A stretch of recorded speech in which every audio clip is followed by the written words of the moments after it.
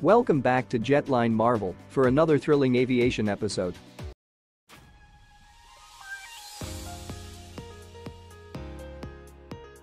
In a significant development for India's AMCA program, GE Aerospace has announced the company's willingness to design and build a clean-slate engine. Specifically for the fighter jet's advanced medium combat aircraft Mk-2 variant.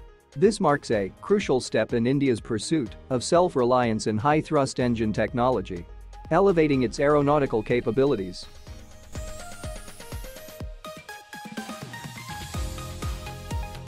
GE emphasized that the technology transfer to HAL would surpass previous partnerships with options for exporting engines and components from India.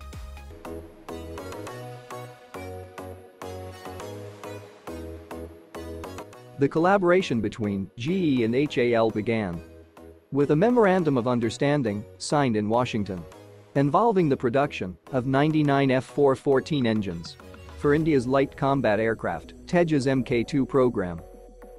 With an estimated value of around $1 billion, the deal encompasses an impressive 80% transfer of technology, covering crucial aspects such as coating for the hot end of the engine, crystal blades, and laser drilling technology.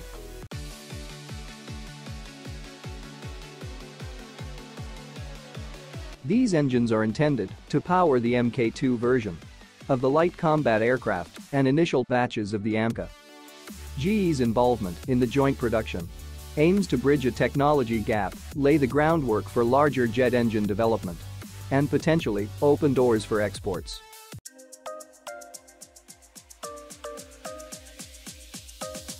As the process of manufacturing GE Aviation's F-414 INS-6 engines in India is underway, GE outlined plans to formalize the agreement with HAL and the government, with co-production set to commence this year.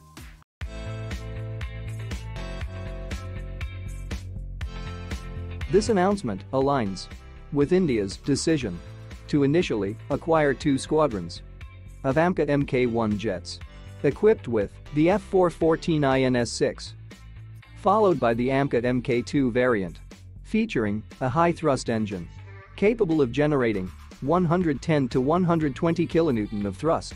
Successfully achieving this goal not only enhances India's air dominance, but also positions the nation as a major player in the global aerospace market.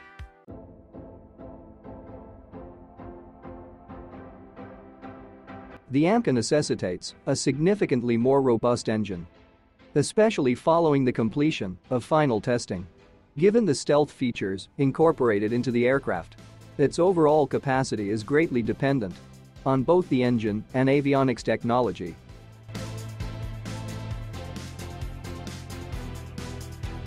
The AMCA will feature a modern cockpit with a large touchscreen display for easy interaction, a vertical multifunction display, and a holographic head-up display for the pilot.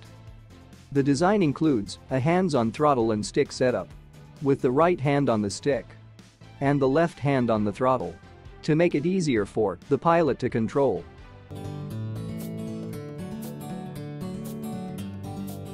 As of February 2023, the DRDO has finished designing the AMCA and is now awaiting a critical design review, which is a detailed technical evaluation to ensure that the aircraft system is ready for manufacturing, testing, and meets performance requirements.